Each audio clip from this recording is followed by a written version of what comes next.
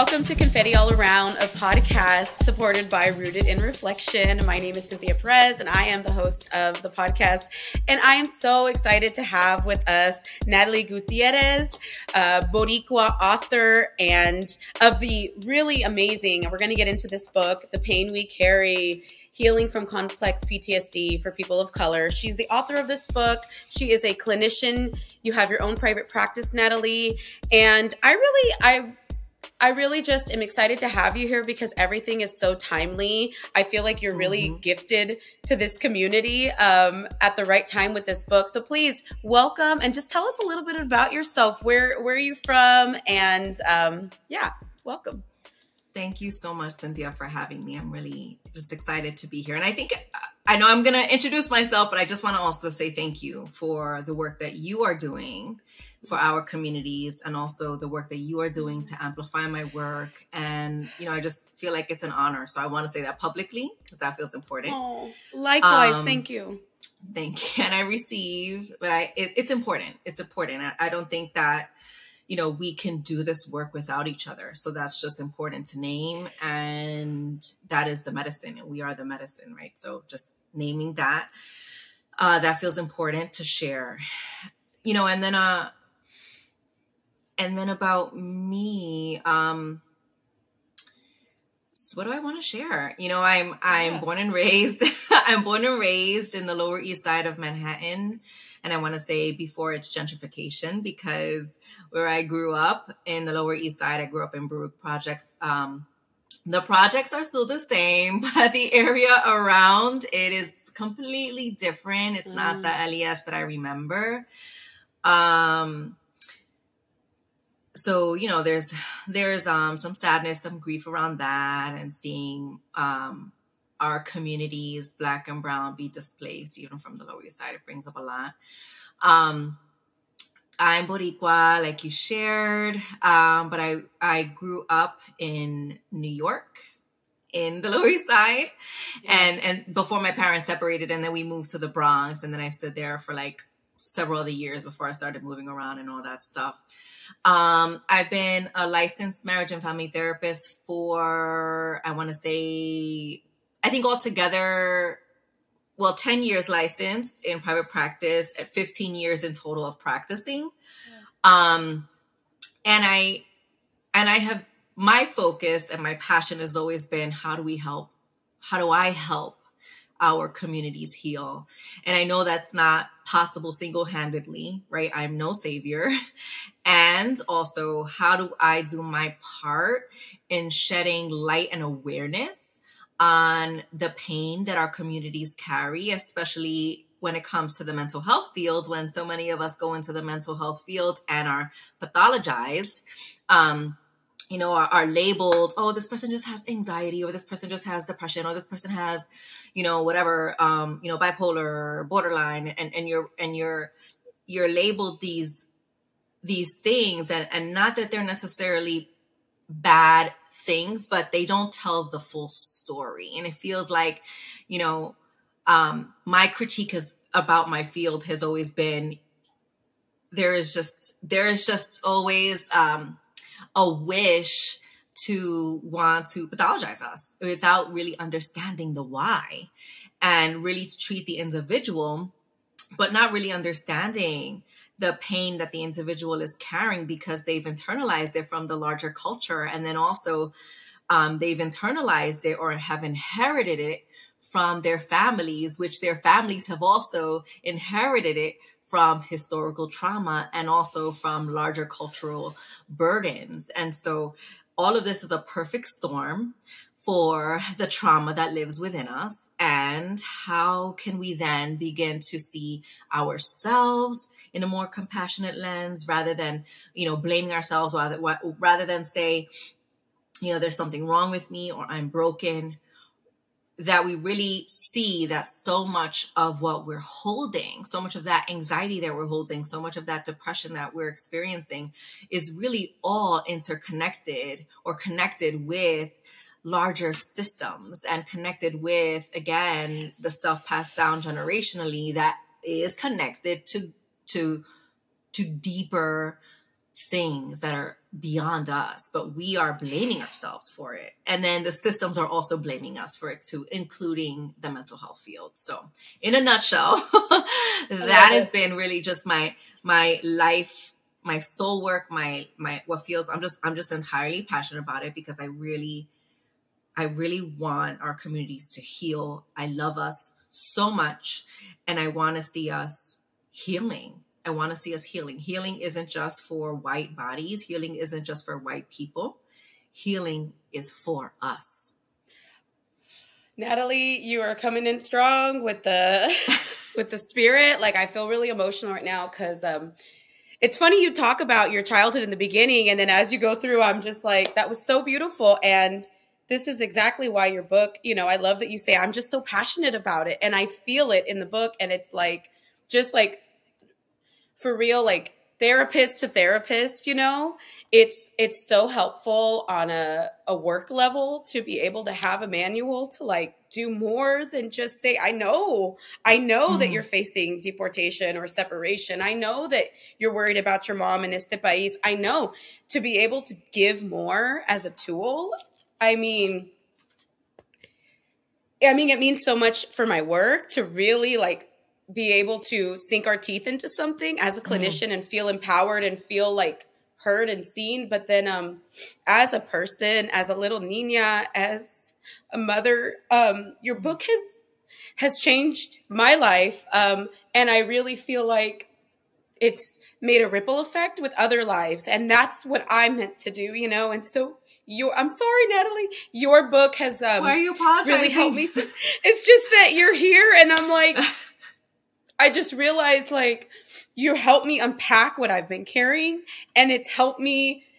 It's like, for me, it's been my career. It's been something that's like, I'm not crazy. I'm not making this up. And to be able to EBP it, you know, like look at this book, put this on the works cited, you know, and there's been so many books this year that have done that for me. But your book, like, as a woman and a Latina daughter, I just, I was telling you before, like, I read this book, It Didn't Start With You, and I love that book. I definitely recommend that book, but there was something that this book wasn't doing for me, you know, and it has a lot of great resources. And then I found My Grandmother's Hands, and another great book where I was like, yes, getting to the racial trauma and the injustices. And when I read your book, The Pain We Carry, it's just, I have this image of myself that I always thought, like, I don't want to be like this from my mother. I don't want to be like this. I used to think, wow, my mother's so weak. Why is she so weak? How can I honor this if it's weakness? And your book, talking about the inner protectors and the legacy burdens, and seeing our epigenetics, the other side of it, the intersectionality of like, yes, these are your stories, but let's look let's look at what your parents were facing, your grandparents, what systems were oppressing them. They passed the shame down to you, but what was being forced onto them? And if they rushed you, how much were they being rushed themselves? And so you really gave us a lens to like start loving ourselves and loving our own legacies. And that is the healing. And the other part I just want to say is, I do telehealth 3 days a week. And sometimes it's like demasiado pesado, the stories that we hold for each other, you know? And the biggest thing is, you said, like, we deserve to heal. And I just think that there's so many Latinos, Black and brown communities that feel like healing isn't going to happen for us. We can't even like soften to the idea of what that might feel like to let our defenses down. And I love that we have a space in these pages to not only have language to it, like, I love the words, and I want to get into that, but like the language, but also that we matter enough. We matter enough to get our own book. You know, like you have visualizations in this. You have your website has guided visualizations that people can download and listen to your voice. And I put my kids to meditation to sleep, and I never had that. I had gritos and arguments. And so to have you in your guided visualizations, like, sometimes I just think, I can't believe I'm in this time of this field where it's transforming. So I just want to say, like, I didn't mean to break this is the first time I felt like that, but you have really come in a time that I think is needed for mental health, but also for us as the next generation. So I thank you. I really do. And I thank you, Cynthia, and I appreciate you being vulnerable, because that just means so much to me. And, you know, even if this book helps you and it has moved you in so many ways, that just feels to me like my work here is done, because that's exactly what, this is what I wanted. I didn't write this book to be famous, right? I didn't write this book I wrote this book because I'm tired of us being forgotten in books. I'm tired of, you know, I like in school, like in grad school, in just in all the psychology textbooks, like it feels like I'm reading again and again and again. And I'm like, well, what about this? And what about this? And this doesn't really land well, because this is not, you know, this is not including, like, of course, this person is going to feel super anxious when they're struggling to put money on the table and they are struggling to feed their family. Of course, they're going to feel anxious and depressed and have so much grief and are rageful when their family is being deported. Of course, that makes so much sense to me. So why are we then pathologizing folks? Why are we then looking at folks? I hate even, during the uprisings, right? After all the murders of Black bodies, why is it that folks are always judging people for how we speak up? It's never good enough. And so there's so much just pathologizing of Black and brown and indigenous bodies and just all, you know, folks of the global majority. There's so much pathologizing. There's just so much. There's so little compassion for that. And one thing I wrote in the book, I forgot what was happening. Oh, so much shit has happened from 2020 right.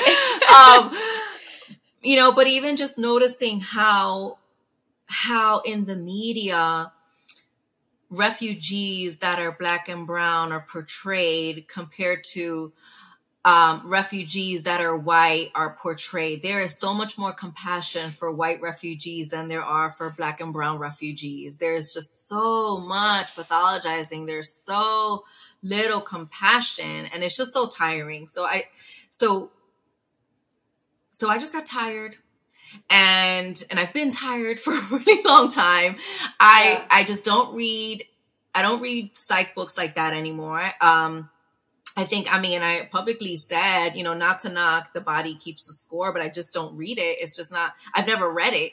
I've learned about it. I've learned about some of the material from, you know, other therapists that have distilled it, but I just feel like, you know, like I'm just tired. So. Right. I love it. No, I get it. And I want to keep going on this. I'm going to scrap the questions because I'm so happy to like just flow. But what really got to me was that you hit on epigenetics through this lens. And I want to get into kind of how you're saying like the legacy burdens, what I saw within my own, what was happening in my own kind of pathologizing of what happened to me or what happened to this disconnection with my own mother or my father, you know, is this epigenetics that you kind of bring up within us, like tapping into that ancestral resource, but also the legacy burdens. And I kind of want to explain a little bit of what I mean is when I see pictures of children, we live in California, so we're not that far from San Diego, from the border. And California is considered a sanctuary state, thank goodness. But there's children's camps that will be here sometimes from unaccompanied minors. And when they say like they're moving them here to the convention center, my heart, like I feel this like gut wrenching thing all weekend. Like, should I be closer to them? Is there something I've even like, I've actually not volunteered to do work because I feel like it's too much. But there was always this like gut wrenching kind of, whenever I see a picture of the kids in camps, anything of these atrocities are always pulling at me. But there was something about these kids in camps, obviously. And then when I started to think about legacy burdens or the epigenetics of my mom feeling that separation as her own childhood. We have our own burdens of immigration where I would be separated from my mom or she was separated from her parents. So I almost felt like when I see these things, it taps into this like deep generational pain, and I couldn't put my finger on it. I was like, why do I feel sick? Like it has nothing to do with me. And then I read your book and I was like, when I see those pictures, my protectors, like I have goosebumps talking about it now. So those are the kind of things I kind of want to be.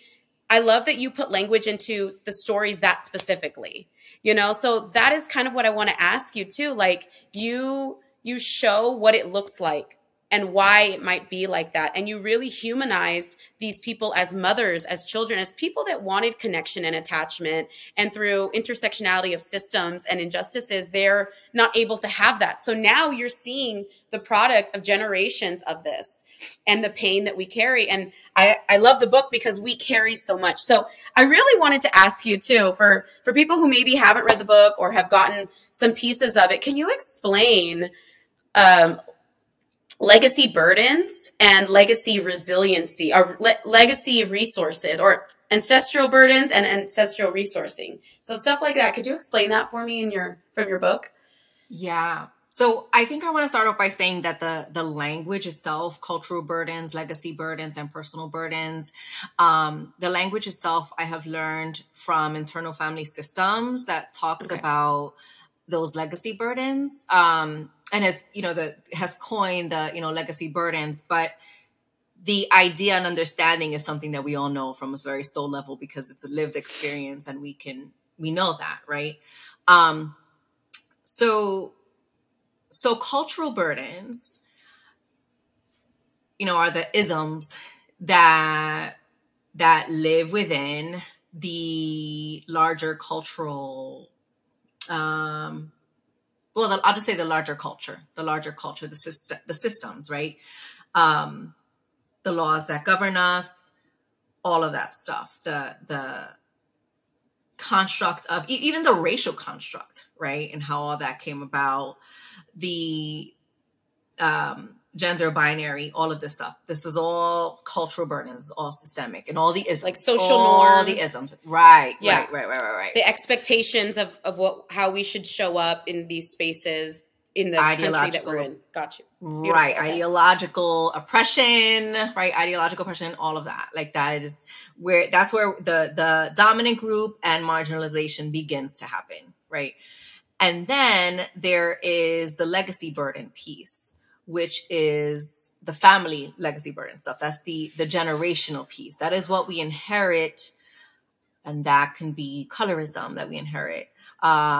You do a lot of workshops on Marianismo and Machismo, right? That is part of like the dynamics that we learn from intergenerational trauma, or from family legacy burdens, the legacy of perfectionism, the legacy of needing to be strong, don't cry, right? I shared colorism, the gender binary, obviously, homophobia, transphobia, that you can see how that will trickle down from the larger culture, right? And all of it, how our families absorb that, right? Assimilation. All of these, when you're saying all these, my body's feeling it, Natalie. How about also, for one, I hear a lot is we don't, struggle is just what we do. That's our legacy. Like, we're supposed to struggle. We're supposed to sacrifice. That is the right thing for us to do. Is that a legacy burden? For sure. It is absolutely a legacy burden. In the same way, the inability to rest or to see rest as lazy. Right? So that can be deeply within us, right? Like, yes, even 100%. If we don't know it, even if we're trying to, that could be unconsciously in us. Right. I'm being lazy right now, even though you're really just slowing down and taking care of yourself, right? There, rest, like the aversion to rest that we learned from our family, right? If you were ever resting and you had a parent or caregiver come in and say, do something, that is, right there. That's a legacy burden. And where did that legacy burden come from, right? Did it come from an ancestral lineage where there was historical trauma, enslavement, colonization, war, famine, genocide, right? These displacement, all of that. Like, did it come from this? And did it also, or is it also currently being perpetuated by the larger culture, the systems in which we exist in, the systems in which we live in, right? And the messages that we internalize from all that. So that all exists on a legacy burden, within our family, right? And then there's also personal burdens, which are the things that happen directly to us, lived experiences. So that includes racial trauma, that includes microaggressions, right? That includes sexual trauma, that includes intimate partner violence, that includes just all of the toxic stress that we have also endured directly, that have also impacted us. Got it. Our bodies, our minds, all of that. So I see it. Right. Oh, it's so heavy. I already feel it as you're talking. My body's like, yep, I know that. Yes, I know that. And even I was thinking about the legacy burden. I was talking to another amiga of the shame I feel if I want to have a friend over. Like, Natalie, if you wanted to record here, I want to have you over, and yet I feel the shame if my house isn't immaculately clean. I can't have a friend over. And this isolation that I've caused myself if I just don't have time to do the dishes. And it's like, I thought about it and I sat with it and I was like, this feeling of having to have the house clean for people to show up is a very colonized belief, because that's probably what white people told us about us, but they probably had their houses cleaned all the time by people that look like my family cleaning their house. So it's easy for you to be like, house clean. Oh my gosh, how could you? And here we are like, estoy cansada. I don't want to. And I was talking to my friend, like, how isolated I've been when I don't want to have you over because I don't want to put my stuff away. And it's like, what if we could change that legacy burden and be like, hey, Natalie, I really want to have you over, but can we be on this side because I don't feel like cleaning the kitchen today? That is me saying I'm deserving of rest. That is me saying I honor our connection over the shame that I feel. And I feel like that's a way to even have our abuelas come have coffee with us and go like, this is okay. And we're like, yeah, it's okay now, Yeah, right. Welcome to my life where it's imperfect, right? And that's the whole thing. And what you're naming is just, there's a meme that says like, Latina families, like what they think will happen when visitors come. And it's like people looking underneath like the, like the TV or something. Cause, and it's that is also a legacy burden in the same way that it's also what I see is tied to perfectionism. It's tied to, we have to somehow feel like we have our shit together all the time. Otherwise, there's something imperfect about us. And well, what does that mean if my house is going to be like messy a lot of the time? My house right now is messy. Right now my house is messy. I'm busy. And even if I weren't busy, like my house does not have to be immaculate. That does not say anything about my value, my worthiness, right? It doesn't take anything away from that. But we have been conditioned to believe that we have to really present as perfect. And that is such a legacy burden. And I think when it comes to the global majority, when it comes to BIPOC, I think we tend to carry that burden that burden is even heavier because there's so much that we have been taught that we need to prove, that we carry that even more. Natalie. So, yeah.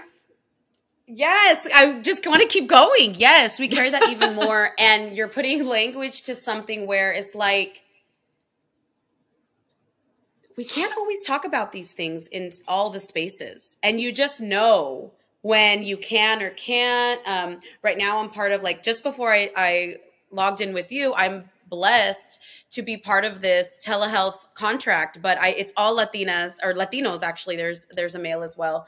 And so it's a group of us and we meet every Friday to consult and we all work with this population of campesinos. And it has been I mean, your book is so timely for that work, but every Friday we meet and we have our coffee and we just get to be ourselves, you know, like clinicians, like talking in English and Spanish and just seeing each other. And it has been medicine I didn't know that I needed or that could even exist, because even if I was working in a clinic as a Latina therapist, the majority was not Latina. So I would find my one Latina friend, but to have this is such a gift. And I find myself being more myself and loving more myself. Today, I led and we always start with an opening and I was like, I don't know what to do. But my thing was, name a woman that you admired as a child and as an adult. And we were like, this is hard. I don't know. And I love that one of my colleagues said, is it bad to say that I love myself? I see myself as an inner ancestor now. And she's like, I see myself as my future self, caring about me as a young little nieta. And she was like, is this bad? And I said, no, I think that we were told that we shouldn't trust our intuition and we shouldn't trust these older ancestors. That's assimilation, right? Like, forced assimilation to like what your grandma thought, that was stupid. Spanish is bad. Making food like that is dumb. And so for us to be tapping into saying, I look up to myself, and that also makes me look up to my ancestors. Like, I cannot believe as a clinician, I'm having these spaces. Do you have anything to say to those, to that? That's just beautiful. That's just that. Oh, that feels to say that you honor yourself, like that you are giving yourself flowers. It's just, that is so deep. That is so deep. I feel like that is part of how we resist, that we honor ourselves, that we see ourselves, that we appreciate and applaud and root for us, right? That just feels so important. And I feel like, to that point, even things like, that can translate into the ways that maybe we play small, right? The ways in which we're like marketing stuff, right? Like there are parts of me even still that, are sometimes I'm like, oh, am I speaking too much about the book? Like, what if people are going to think like I'm stuck up or, whatever. And I have these parts of me and I have so much compassion for them because I know that they just internalize a lot of racism, a lot of classism, and they're just afraid, right? Like they're just afraid. They don't know any other way but to hide and be small. And so when someone says, I want to see myself and I want to honor myself and I honor myself, is just so powerful, because oppressive and racist systems don't want us to honor ourselves. They want us to play small. They want us to stay small so that we can believe that we're small and honor them, not ourselves. So I just love that there is an awakening, that there is a reconnecting to like really embodying love of self. I feel it. Yeah. Yes. And I also think, and even a step further, to have the space where we're able to talk about it and feel safe. And then for her to share that with other Latino clinicians, and for us to hear like, that's okay to do. Yeah, that's okay to do. We're planting seeds. I've actually felt the work I've been doing on myself with intergenerational and attachment trauma. And a large part of it just by like letting myself be held by books like this, be held by words like this, like follow through with the process, tap into that inner knowing. I've seen changes, Natalie. I've seen it with my mom. She has almost been like, what are you doing? Like you can't act like that. And I'm like, actually I can, or I have her come over. And you probably see my reels, but like I have fish tanks and I'll see her like restless and I'll be like, Mom, go light the altar, like go talk to your mom. And she's like, what? I'm almost like reinventing. I'm bringing up things that she didn't get to do, because if she did it at my dad's house, he'd be like, what's that? So I see her over here like restless. And then after a while, and she sees my husband like, hi, and just totally different from my childhood. And I almost see her like, is this okay to do? And it's like an invitation. When we embody resistance with kindness and love, it's like an invitation to elders. It's an invitation to the younger generation. And it's like a re-giving to myself. It's like really holding space for myself. Speak it, Cynthia. Yes, yes, yes. And it's actually, I just thought of this. Yeah, it's sorry. You mentioned the word, and I'm looking for it. Not just legacy burdens, legacy resiliency, right? Resources, legacy resources. Yeah, and it's what you're also naming right there. Like when we think about and what you named before, when we think about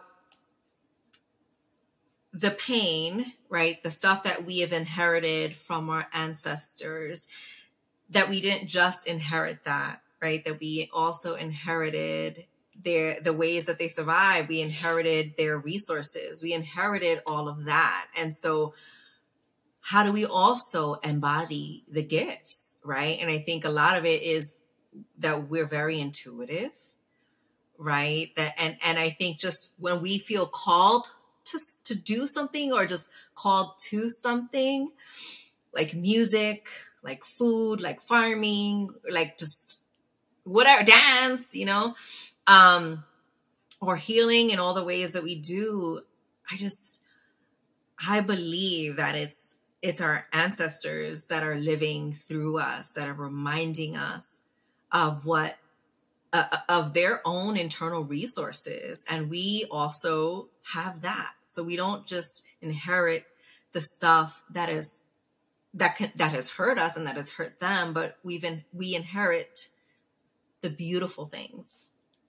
Yes. This is where our work intersects. This is where your book was like, and first of all, actually, I want to give a shout out to my amiga. I know she's your amiga, Literapy NYC, Emily Rumble. Yes.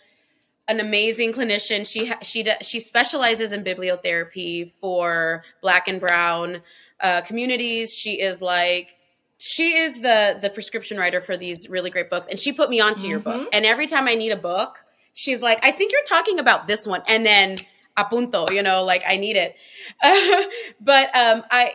What I loved about this is the intersectionality of the epigenetic power. I was like, so what we're saying is, like, we've been taught so much that we have all of these things, like we have our ACEs and, we have that, like Latinos, just for example, have the highest rate of diabetes. I worked in medical social work, Black communities, high rate of high blood pressure, right?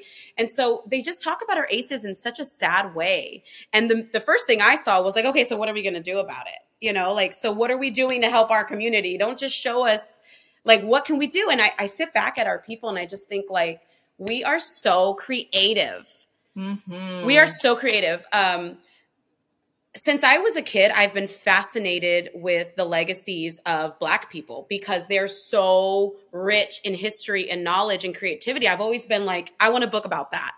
I don't know what all y'all talking about, but I want to read this book because I saw something that's like, this is creativity even within oppression. Like, so I was always thinking, so what would happen if they didn't have all that oppression? How much more could they be? And that's the window of possibility I saw. If we didn't have all this, how much more could we expand? So what I like to talk about is the epigenetic power, is what you're saying, is that our epigenetics is this switch within us. I say it's like our battery pack. Like when we go to the back of the house and all the switches are off because we've been using too many, restlessness, anxiety, stress. The switches are all haywire. And I go back there and I'm like, I don't know which switch is which, but like my anger, my rage is up, right? Like my I'm not going to let you do this to me. I'm going to be guarded. That switch is up within me. And I realized these are deep switches that are there to protect me. And so I got really sad about it. But then when I was like, wait a minute, I remember being really upset and crying about this one day. And then I thought, well, how did my abuelas survive this? How would they survive this pandemic? I mean, because they did. They lived in poverty. Here I am living in, so how would they do it? And that's when I started to go within and go, oh my gosh, if I have their anxiety, it goes both ways. I also have their epigenetic power, their resources. Yes. And that has been the world to me. But it was this knowing within me, like when I'm barefoot in my garden and I'm wearing my grandma's type of bata, Like I put on, it's like a knowing, Natalie. It's like I knew what I needed. I would put on the flowery dress and I would like make my cafecito. And one day it just hit me.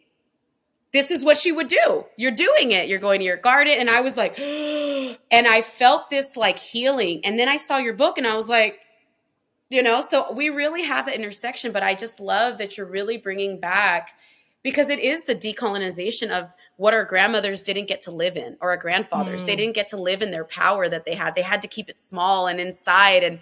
And we knew that, like, my mom could make miracles happen some of the time. And so now we're like allowing a greater bandwidth for this joy. So I really love that your book taps into that with this like space for self-compassion for these elders. Even if their life was hard, we get to kind of like redo it internally. So thank you.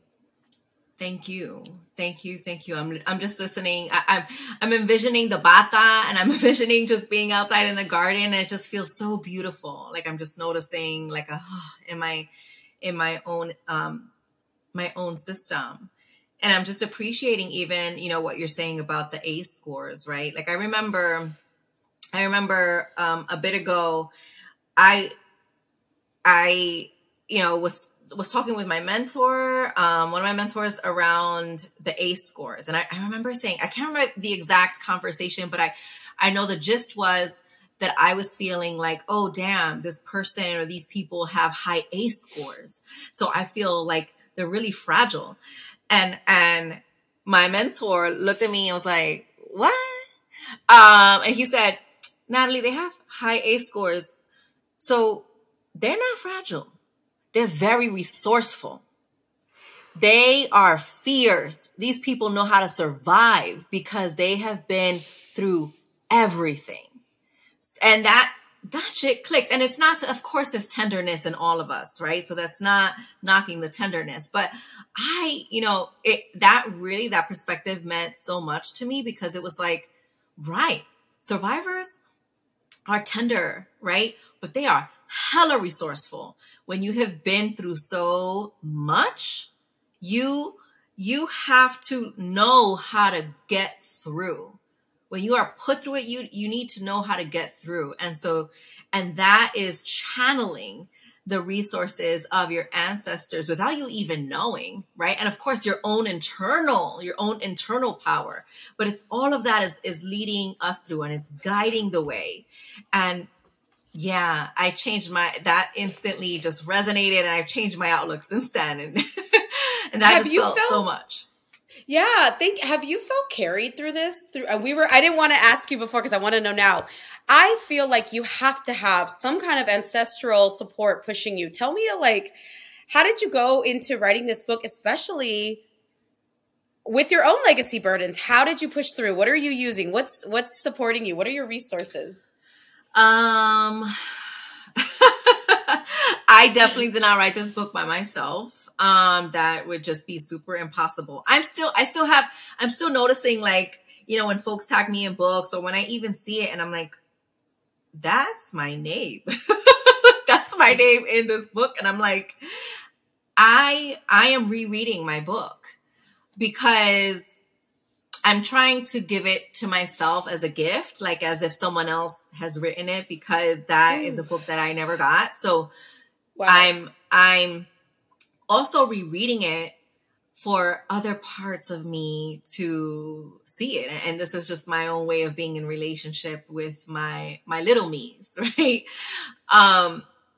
But Cynthia, I feel like a lot of it was really a lot of spiritual discussion inside of me, a lot of ritual, a lot of like this is where I'm at right now. I call this my medicine room. This is where I create. This is where I support and hold. So this is my medicine room.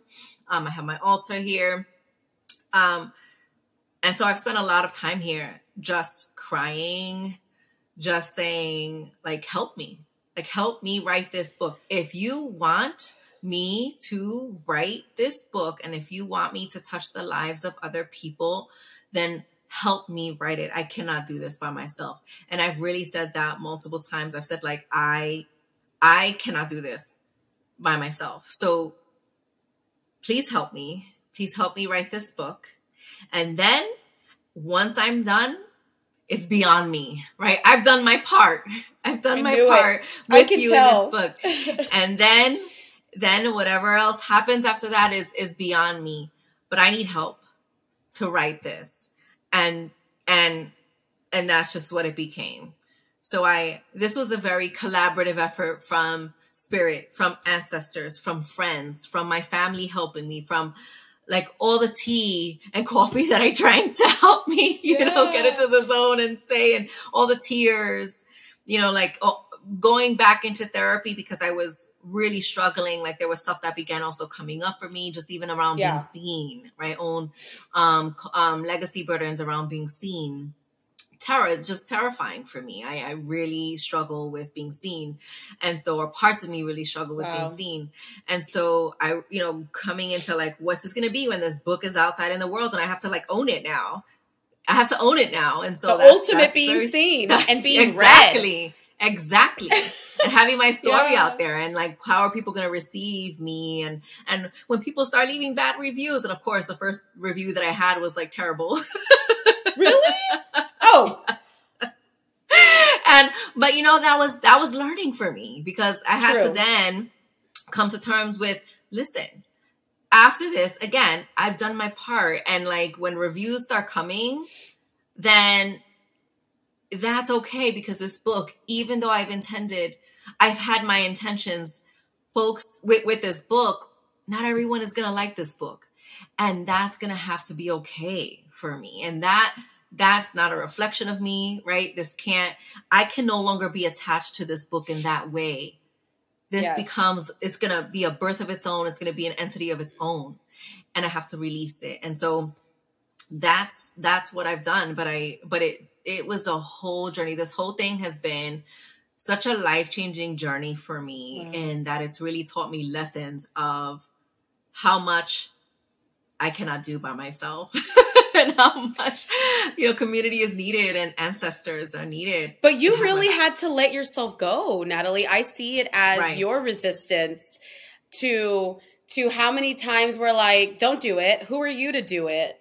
And you really resisted so much to say, no, I have a story, these stories that need to be told. And I imagine you just like every time you think you're going to fall, like an ancestor going, nope, we got work to be done. Or yes, I'll hold you while you cry, but you know, and I could just see it like, and just, I get so emotional imagining you asking for help because that in itself is resistance. That is like, you know, radical resistance from the mainstream and saying, actually, I don't know what's going on out here, this noise, but I'm asking you for help because I trust you. And then to let yourself, I imagine you have to really give so much. And for people, I mean, if you don't know this already, to be a Latina Boricua clinician and to be like, I'm going to write an expert book and I'm going to show you some meditations.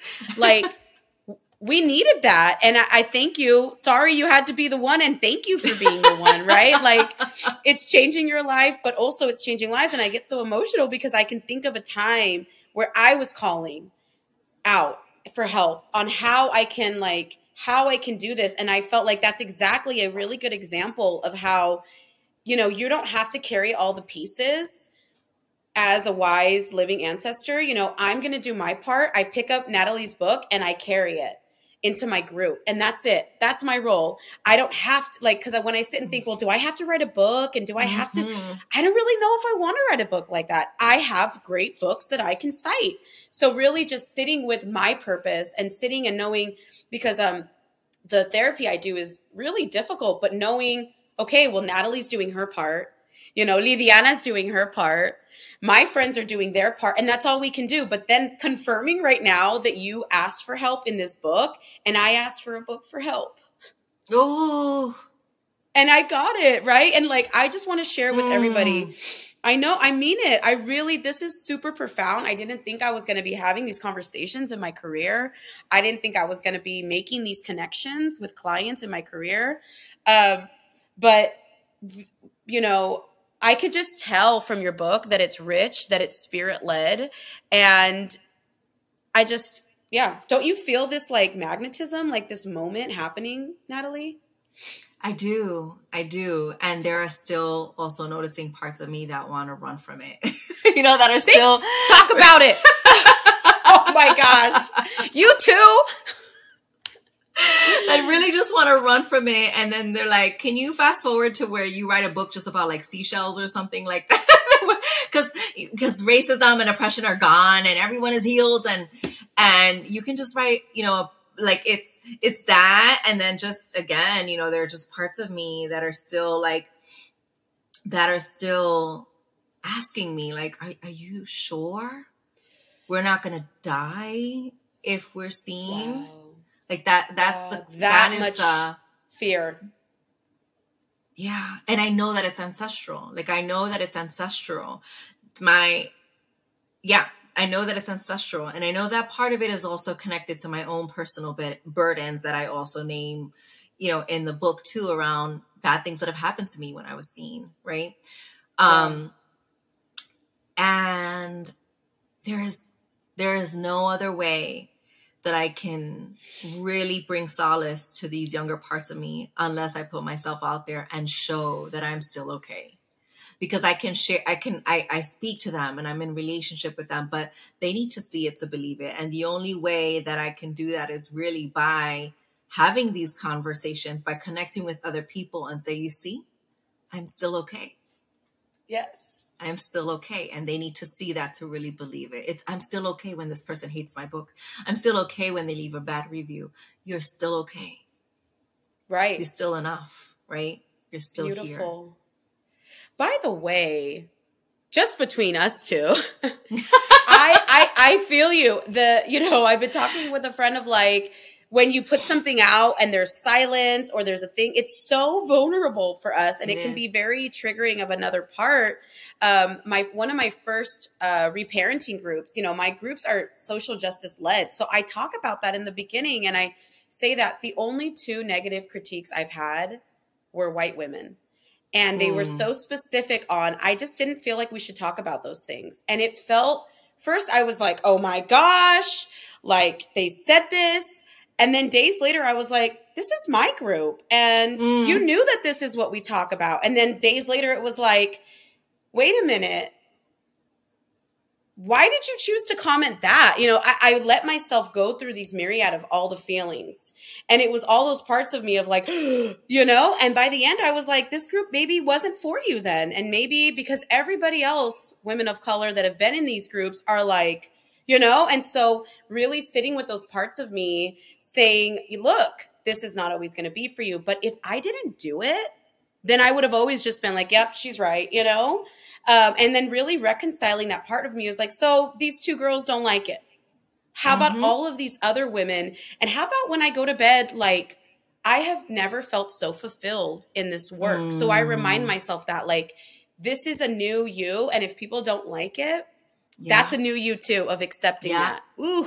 Yes, and yes. Yes, and yes. And one thing that feels really important, because you mentioned M from Literapy NYC, right? And I want to bring her name back here because it feels important to say out loud that, and I noticed some emotion in me.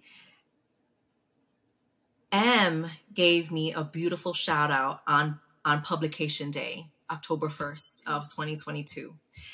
And there was something about that felt like it was an invitation without her even knowing. Like, she was just saying, congratulations, it's your it's your day, right? Your book is now launched. It's your release day. And for me, it was like, wow, someone knew.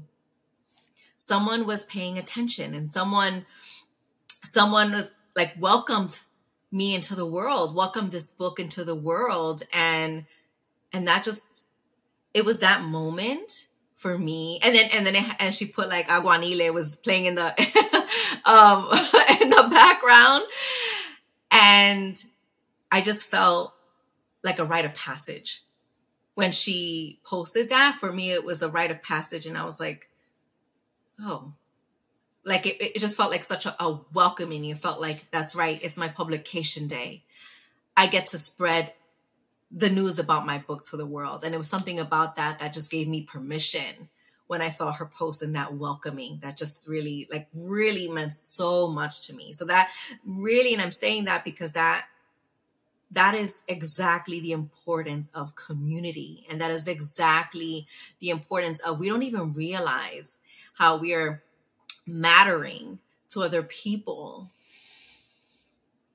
but we are, right? And so you mentioned, like, I don't know that I want to write a book, but maybe my part is doing this, right? That is exactly it. And Cynthia, you know, you also have been someone that has been very encouraging of me. And I think these things are really important, especially for new authors, right? Like I'm not an author that has, like, you know, 1 million followers or whatever. Like I'm an author that has written this book that's not going to be for everyone, that centers people that have been forgotten. And we need people cheering us on along the way. And you have been that for me. And so I just appreciate that. Em has also been that for me and so many other people. And that is important to me. And for me, I feel like that is ancestral led. That is like ancestors saying, we are going to remind you along the way when you are forgetting. We're going to remind you along the way that this is needed, and it was needed, and it wasn't done in vain. And I really feel that. Oh, girl, just yes to all of it. Yes. And we deserve it. We deserve it. It's our time. You know, I feel the same way. And I love that you just said we're going to be reminded. I just want to share a quick story. I was meditating this summer with, like, I've been asking for, this is very vulnerable for me to share, but like, I've been asking for this release of scarcity mindset. I realized that although my growing up, my parents were immigrants, but they spoke English, even if it was like, they were able to get good jobs. And so I always thought, like, well, I'm not poor because we lived in these middle-class white neighborhoods, but my parents were always scarcity. They were like, there's not enough. Like, they still were poor in their mind. So it didn't matter. So I find myself in this beautiful house that came to us. You know, the prices dropped. It was after a really horrible racist situation, and we had to find a house, and everything kind of started working out. And so one day, I was just kind of like asking, please, abuelas, like, help me get rid of this scarcity mindset. Help me, like, alleviate this. How? And Natalie, I swear to you, I had this knowing of them saying, mija, we helped you get into this house, remember? What makes you think we're leaving you now? What makes you think we would leave you after this? We're with you. Deja de pensar así. And I saw it. It was like, we helped you then. What do you think? We're just going to leave? And that was my scarcity. That was the scarcity within me. Like, I'm alone again. Yes. You know? And they were kind of like reminders that this is where you're supposed to be. And so the work I do with women like you, with people like you, is like my calling, and I don't want to say my debt because it's not a burden, but it's what I get to do. And I get to also be carried because I know that I'm doing good work, you know? And so that's what makes this whole thing worth it. And so Emily, by the way, she's a good friend. I feel like I've met her. I imagine what her hair smells like, but to have amigas that are also clinicians and are taking a risk on themselves, being seen. I know for Emily, she's an introvert and it's hard to be seen, but she has cultivated within me this love of myself as a reader. I didn't know I was a reader, but her page is so important because she talks about books that are like medicina. You know, she's the one that told me about my grandmother's hand. She's the one that told me about Brujas by Dr. Montague. So these things have changed my life. So yes, I feel like we are all interconnected, and it's really about us being in our joy or our rest enough to receive it and not just go, you know, oh, my house is dirty. You know, I can't be real with Natalie. It's like, no, be real in these moments. So Yes. you. Okay, I have a couple more minutes. I want to talk about the other things. I have so many things. We can go on so long, but I really wanted to just read something. I think this is a great time from your book, if that's okay. Yes. Okay, I highlighted this, and it's perfect right now. So chapter 9, third empowerment step, accessing the energy from your ancestors' wisdom. I love this part, but this page 129, while you may carry the painful legacies of your ancestors' trauma, you also carry their resilience. Your ancestors' energy lives within you, like their DNA, courage, and intuition. Regaining the spirit of your ancestors as you reclaim your healing can help you embody more of your ancestral wisdom. Your ancestors, known and unknown, love you. They've been watching you grow and are rooting for you. They journey the world with you, and they can be great guides to turn to and help you with those hard decisions when you're feeling lost. They've carried both legacy burdens and legacy resources. I know that was spirit led. I know you, I picture you just writing like, you know, in a trance. Sometimes it's just in a trance. Like I would be here for hours and I'm just like, you just can't stop when it's just flow. It's just, you will and it'll just. Are there writers in your family? Is it what is in your lineage? Is it storytellers? Natalie, tell me, what's up? Creative? Like how?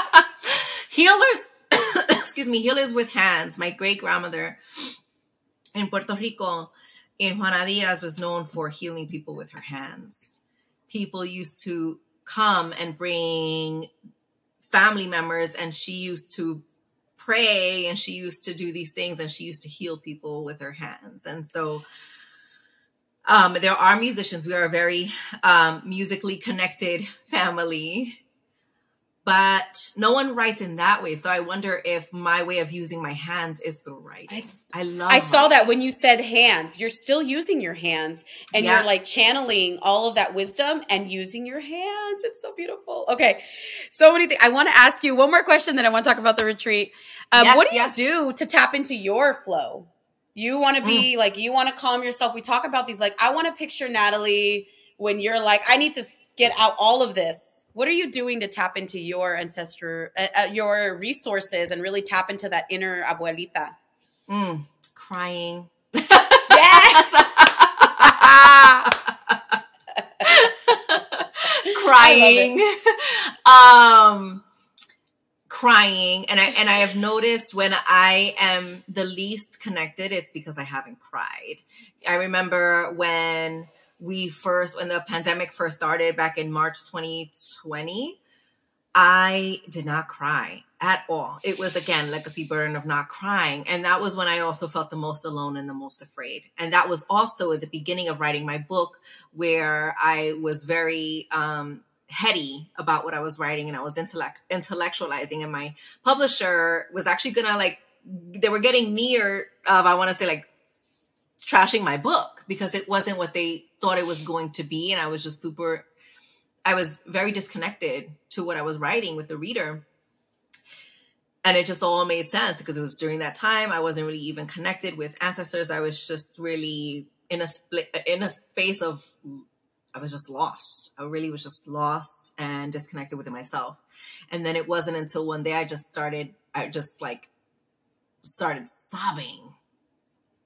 That really then began to change a lot of things for me. And then along with a talk with my publisher, where they reminded me that my voice was really important, and that they chose me because they appreciated my voice, and that they didn't want me to pander to white people, that they wanted to hear my natural voice in writing the book. That really shifted. And that's when I started asking for help. From ancestors. And so crying. Definitely.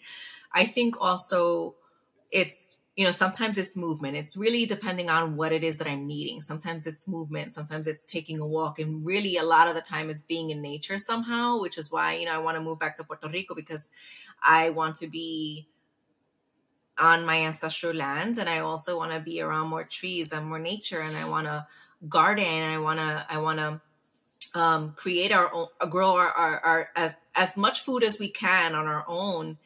And that feels like I'm channeling more of my ancestors. But singing, also dancing, music is so important for me. That is just how if I'm hella pissed, I'm gonna put some music that's gonna have me like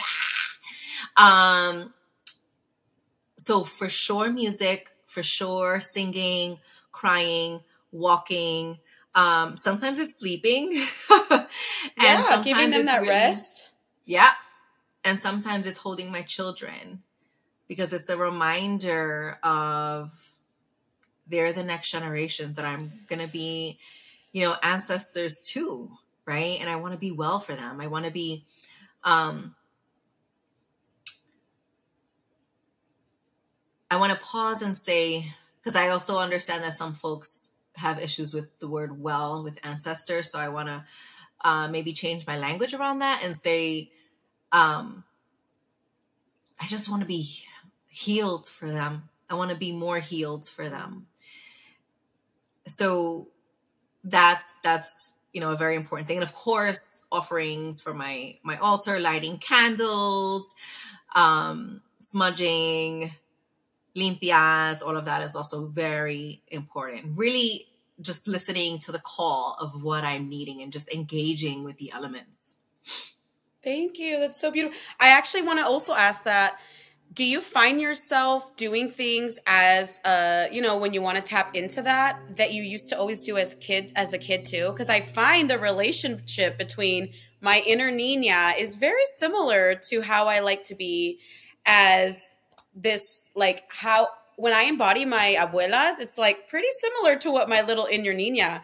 And that has really spiritually been like, oh my gosh, I knew it all along. Yeah. And it makes me honor my children more as these like wise spiritual. Have you felt that? Yes, 100%, 100%. And, as I'm also hearing you say that too, one thing that I've always done as a kid is when I'm reading or something, I'll do this. I always play with my ear. I always play with my ear.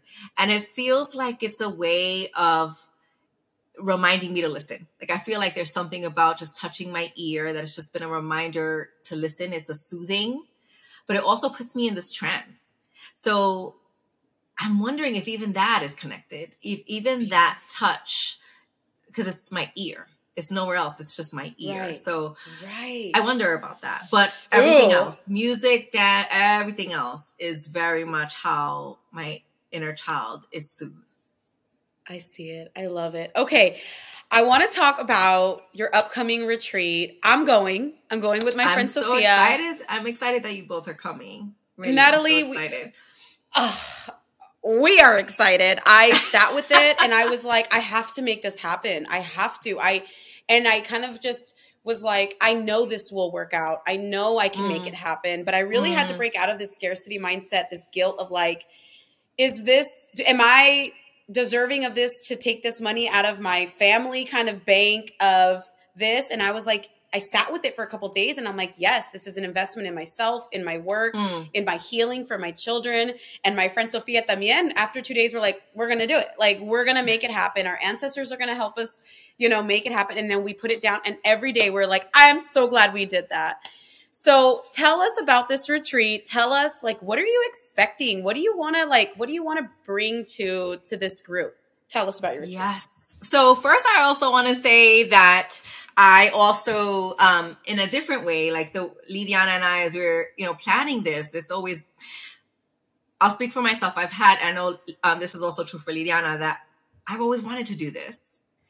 And I've always talked myself out of it because, imposter syndrome, which, is connected to not us, but internalized racism and classism and all the things. And so it was kind of like, I'm going to just freaking do it kind of moment. And then I said, but I want to share this with someone. Like, this is going to be my first time doing a retreat. I have run groups before, but this is a retreat. I know that I want to do it in Puerto Rico. Who do I feel is aligned with this and that I can really co-create with. And then Lidiana kept her face kept coming to me, and I said, she's the one. And then she said yes. When I asked her if she was open to it. The purpose of this retreat is, one, to help women and femmes of color build community so that we can have more of that. I think when we talk about scarcity, there is definitely scarcity when it comes to spaces that are for us, by us. And we both have found that there's been such a struggle with taking up space, with reclaiming our voice, with also feeling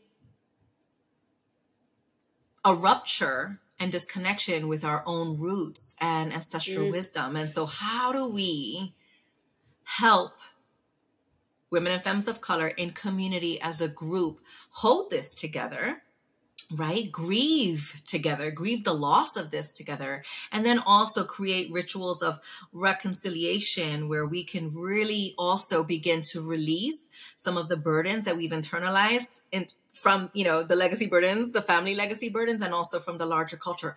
How do we also create and engage in ritual that helps us to really release some of that so that we can see ourselves more clearly, so that we can love ourselves and each other more clearly and hold each other, and also practice taking up more space?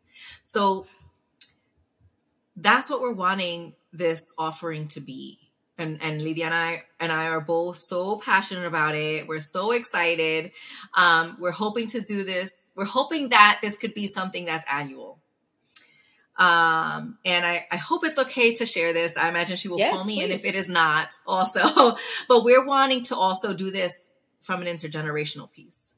So, at some point, what would it be to bring a family member, a parent, or caregiver, mommy, papi, tia, whoever, and how do we heal even in community in this way, right? So that is the grand goal. Wow. Considering even them, yes. You too, you and Lidiana, we thank you as receivers of this offering because, it's so funny to shift the imposter of like, who am I to do it, to I'm so glad I'm the one doing this. And so I want to say I'm so glad you two are the ones doing this, because if not, other people go and do these retreats and we go to those, but you have something to offer, and we want to be in that. We want time and space. So this feels like just such a beautiful beginning of something, and I just want to congratulate you and really just thank you. And I just can't wait to see all the beautiful more fruit of your work. This book is just the tree, but there's so many fruits that you're offering from it. So thank you. Thank you. And then I want to ask you the biggest question. This is the longest one we've done, but Natalie, I just can't get enough. You mentioned this a little bit, but how do you want to be remembered as the ancestor you are now, living now? How will you hope that later when your grandkids or the community or the people that know you in Puerto Rico and Lower Manhattan, how do you want to be remembered as your time on this earth as a living ancestor? What would you hope that people take away from this moment or your legacy? Yeah. I hope they remember me as tenacious. I hope they remembered me as someone that was for the people and humbled. And I hope that they remember. I hope that when they think of love and when they think of tenacity and when they think of ally, when they think of advocate, when they think of really someone that is for the people, that they think of me as being a part of it. And also being imperfect, right? Because I'm a human and I'm a fallible human at that. But that they remember me for wanting to embody, I get a little emotional thinking about this, but just embodying love, really just embodying love and wanting healing for us. Beautiful. I see it as safety. When you say that, like, you are a safe person, you are this loving, beautiful, Natalie. Thank you. So with that, I'm sorry to cut this not short, but I'm sorry this has come to an end. I had a lot of questions, but Natalie, thank you for just being present. And, you know, I know y'all, I can feel Natalie's just like, I just feel really emotional because I just feel your love. I feel your energy. I feel like the grandness of your words when you're here. So I appreciate you so much. And let us know. I saw just now that you posted a BIPOC book club with your book. Please share where we can find you, where people can sign up, and how to get in touch with you. So Cynthia, thank you so much again for everything. And thank you for having me and just supporting me in all the ways that you do. I just want to say that I appreciate you too. And I don't want to end this without saying that. Thank you. My pleasure. And, you know, as far as social media is concerned, I think I'm most active on Instagram. So my social media handle is at Natalie Gutierrez, LMFT. I'm also on TikTok, but I'm not really, I know. Yeah, it's a whole other kind of thing. So I'm just, you know, I post there when I can, but I'm also on TikTok. And then I also have a professional Facebook page, which I'm even less on that. So I know. I would say Instagram. On Instagram, okay. I also have a bio for all my offerings, including the book club that you're mentioning, which I might need to create 3 of them because there's a lot of interest happening. Yes, Natalie! So we'll see. I have to think about how that's going to look like, but I'm excited. That's expansive. Yeah. I'm so happy about that. And also your publisher, where we could get your book from your publisher, because I love that you offer guided visualizations. What is that website? Yes. So they are New Harbinger publisher. I don't know if it's .com or .org, but if you Google The Pain We Carry. There it is, newharbinger.com. Got it. Yes. Right there. So there it goes. If you Google The Pain We Carry, newharbinger.com, it will take you to the website. And then if you go to, I think it's free tools, you click there and you can download, I think there's about 10 meditations that I've recorded so folks can hear it in my voice. What a beautiful offering. Thank you so much, Natalie Gutierrez. Thank you for being here. Thank you, Cynthia. Thank you, everyone. And I hope you love this episode. Feel free to check out more in the show notes. Check out Natalie and let us know your comments or feedback. Did this speak to you? Did you find yourself being pulled by some of our stories or our shares? We would love to hear about it. Thank you so much.